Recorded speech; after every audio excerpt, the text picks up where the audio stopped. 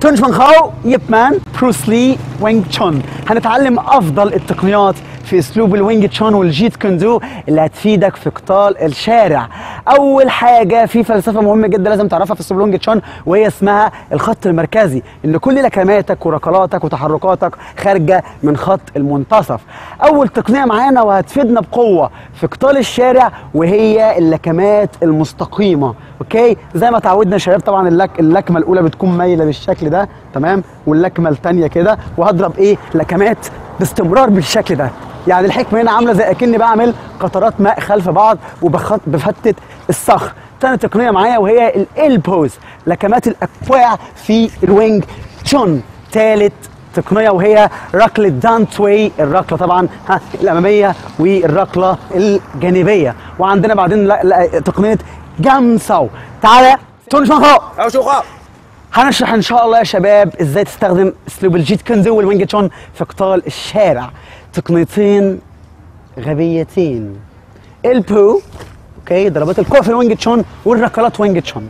الركلات في الوينج تشون انت ممكن تستخدم اكتر من ركله، لكن اهم ركلات زي ما اتفقنا هي ركله دانتوي الاماميه والركله الجانبيه تشوي توي. اوكي، انت ممكن طبعا تستخدم اكتر من حاجه، لكن دلوقتي هنركز على الركلات وضربات الكوع. اتفضل. ضربات الكوع خطيره جدا، فلازم دايما تكون عارف لما تيجي تستخدم ضربات الكوع تكون انسان مظلوم مش ظالم. وضربات الكوع تستخدمها لما يكون الاعتداء عليك عنيف جدا، لكن مش حد بتهزر معاه ولا موقف واحد ضعيف واحد عادي تروح ضربه في الكوع يا معلم كسر له فك والكلام ده كله. انت ممكن تضرب بالبو فين؟ ممكن تضرب هنا، تمام، ممكن تضرب هنا، ممكن تضرب هنا في الصدر، ممكن تضرب في الكتف، ممكن تضرب في الوجه، ممكن تضرب في اي منطقه. فلو اعتداء عليك عنيف بتركز انك تضرب ايه؟ هنا. اوكي، دلوقتي في حد عاوز مثلا يعتدي عليا، يجري عليا يضربني ضرب عشوائي بقوه. ازاي هدافع عن نفسي؟ مثلا بالركلات، بالركله الاماميه. اتفضل خش عليها. اهو ضربت هنا ركله، سوري، وقفته. مجرد ما ضربت هنا ركله وقفته، هيجي يضربني تاني، يضرب تاني، رحت صديت بالشكل ده. وبعدين بالكوع هضرب هنا، هضرب هنا، هضرب هنا، ممكن اضرب بالكوع في اكتر من منطقه. اوكي، طب الركله الجانبيه، حد مثلا عاوز يضربني، اكنك تضربني، صديت مثلا اهو، صديت بالشكل ده.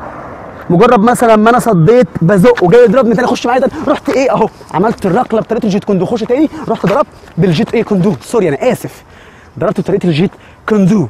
فحاول على قد ما تقدر انك انت تنوع على كماتك. ممكن برضه تستخدم الجامسه واقف في وضع الفايت بالشكل ده اهو، في رحت حد زقيت كده، دفعت كده، مجرد ما دفعت ضربت مثلا كده، اضرب تاني دي، رحت دخلت معاه بالكوع. ممكن ادخل بقى الضرب المتتالي، يعني هو مثلا دلوقتي عاوز يضرب ضرب شارع فصديت يعني صديت بايدي، خش على ضرب شوارع فوقفت وقفه جانبيه وزقيته كده.